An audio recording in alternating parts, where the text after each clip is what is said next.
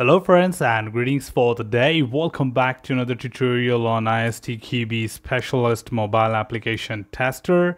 We are in chapter 1 talking about the mobile world and looking forward to the next topic of this chapter, which is 1.7 Challenges of Mobile Application Testing. As we have been talking about a lot many things when it comes to the introduction to the mobile world, which is business and the technology drivers. And when it comes to the technology, there can be definitely a lot of challenges which a tester need to consider in order to overcome them, or at least keep it in account from the point of making sure that when they are testing these apps, they don't have any such thing as a constraint which can be delivered as a problem or quality risk to the product in the market.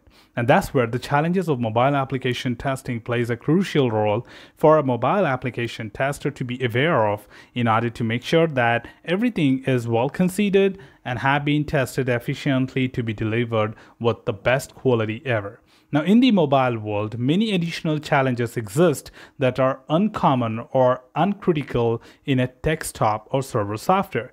We do have to agree at this point of time that mobile application comes to completely a different world of a desktop or a web-based application because it has a different environment altogether, and people operate such apps in a different manner compared to a desktop or a web-based application. Now, that's where the tester must be aware of these challenges and how they impact or can impact the success of the application altogether. Now, the typical challenges in the mobile world can be included as like the multiple platform and device fragmentation. For example, multiple operating system types, their specific version variants, screen sizes, and quality of the display, which is the resolution.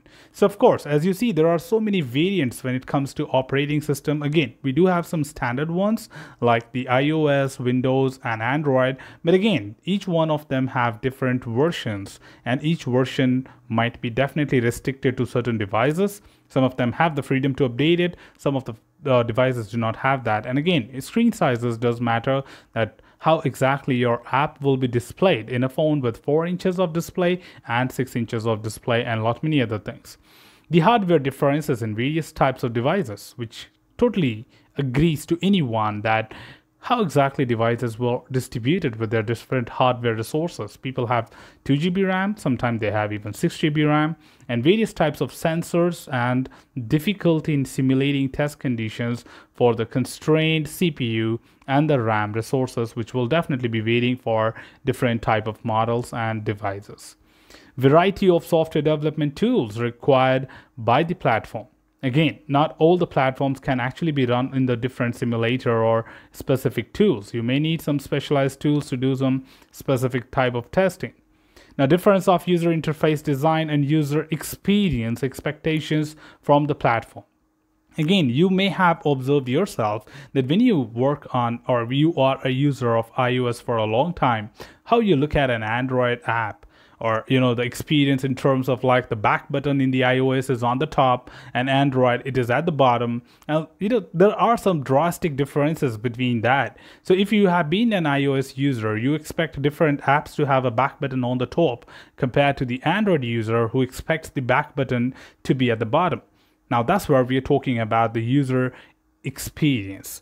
And multiple network types and providers, which are again variants of them. And again, country to country, you may have variations further, and you'd want to make sure that are you really populating it to the entire world, or maybe a country, maybe a state, or maybe just a city. Now, resource-starved devices, there are certain devices which are limited with the resources. And what if you are targeting those audience as well who do not really have a hi-fi smartphone with a great advantage on the resources? So is that going to be a challenge for such users? Or maybe you're targeting students who generally cannot afford quite expensive phones with amazing abilities. So are you making for a student mode kind of application and then you are targeting all the hi-fi phones? No, that's not a good deal. Various distribution channels for the apps, like what kind of constraints are involved if you put your app on the Play Store or you put your app on the App Store or maybe the Windows Store? Is there any kind of challenges which you really need to fulfill? For example, how the app will be displayed, how the app will be populated, what kind of technical configurations need to be tested before you go to their environment. and a lot many other things. More to add on this, we do have diverse user and user group, the mentality and perception and expectations from the real users as you target some of the apps to different group of people. For example, Facebook. Now, Facebook is used by a youngster, a professional again, the doctors, teachers, and many other people. Now, how you meet those expectations is really, really crucial and important. Various app types with various connection methods again, which is again, various app has different connectivity types like 2G, 3G. Now, not all the apps really work with a 2G network. Sometimes they get stuck, they get hanged, but there are apps which works with any of these connectivity type. Be it 2G, 3G, 4G, 5G, it just works fine with anything. Yeah, it can be a little slow, but it works fine. High feedback visibility resulting from bugs that have high impact on users, which may easily result in them publishing feedback on online marketplaces. Generally, when you try to download a new app, you always look forward to the rating and review provided by the other users. That is that something really doing good? Is that something people are not happy with? Or is that something which really doesn't work for anyone, and how you want to decide on that? So definitely these things can bring back to the app total market, and that's where new users can decide that whether they really have to download your app or not. The marketplace publishing, which requires additional approval cycles for publishing by marketplace owners such as Google Play or Apple App Store, which generally means that they may have additional layers of approvals to be required to be publishing your app, and that you need to consider from the testing point of view as well. Maybe they would have a checklist which you need to meet or fulfill them. So of course, have you performed all those sort of things before you can actually talk to Apple App Store to publish your app? Unavailability of newly launched devices requiring the use of mobile emulators and simulators could always be a challenge, because no matter when you start working on an app, by the time you release, you definitely have new models released into the market, and you never know when a model becomes so popular that a lot many people start using them. And that's where you lack saying that, okay, now I see that this particular device is definitely not supporting our app, or other way around, our app is not supported on that new device just because the lack of testing when we were busy making it, this device was not available. So you can make use of simulators and emulators which can provide you the latest devices to use that. Further to add on this, of course, there are impacts which you can include for these challenges, which can definitely result into a lot of drastic changes. So being aware of what happens if these challenges are not tackled or handled properly or managed properly right at the time of testing. So for example, not number of combinations to be tested could be another impact, because you may have various combinations coming up together, but this is something about unique devices being used by different consumers. You need to really take this into account, and could be an impact. Large number of devices required for testing, which drives up the cost. You may have to purchase a lot of devices if in case you cannot have your those devices among your friends and colleagues. For example, talk about the Redmi phone. A lot of people around you will have Redmi phone with them, and that creates a quite different environment, that even if you reach out to your family member, you realize all your family member is using Redmi phone. If you reach out to your colleagues, you realize that again they all are using Redmi phone itself, so I don't have any opportunities to test with another XYZ organization's phone.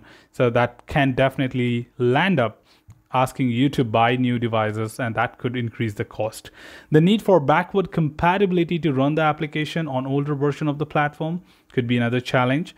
New features being released in every version of underlying operating system. Every time you have a new operating system, there might be something new being added, and that new can definitely impact your app. Guidelines to be considered for the various platforms which will be publishing your app. Resource-starved CPUs as well as limited amount of memory and storage space could be a constraint for your app to run properly, or maybe your app can prompt the user saying that, okay, I don't have enough space to accommodate my activities, can you upgrade yourself? And that could definitely result into a bad experience, or I can say bad user experience. Varying bandwidth and jitter of various networks.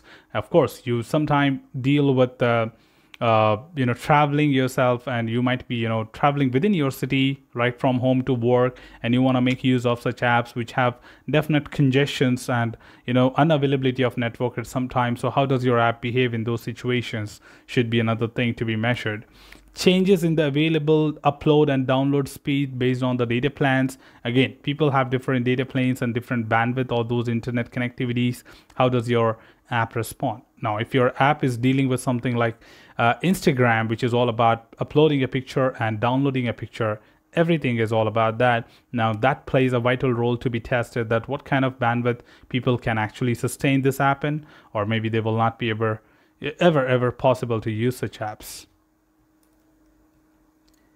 Adding more to it, the following are the examples which illustrate typical challenges and their potential impact.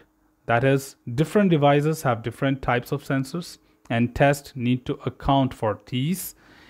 Every new sensor added to the hardware may require additional backward compatibility testing.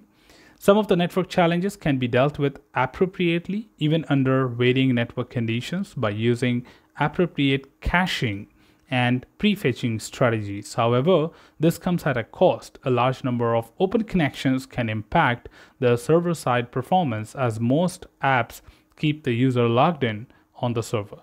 So again, we are talking about the several things which can actually be handled, or their potential impact in terms of that if we try to overcome all the challenges which we have discussed in this tutorial, there might be other things which may come up and could be additional challenge while rectifying the existing challenge. And that's where we need to take everything end to end into account to make sure that are we really doing a great testing put together, which will definitely give us that confidence and reliability to the end user that yes, we can go ahead and make use of such apps. Well, that was all to talk from this particular tutorial team. Should you have anything else, feel free to comment below. I'm always there to address your queries and answer them well. Till then, keep learning, keep exploring, keep understanding the context. Thanks for watching the video, team, and happy learning.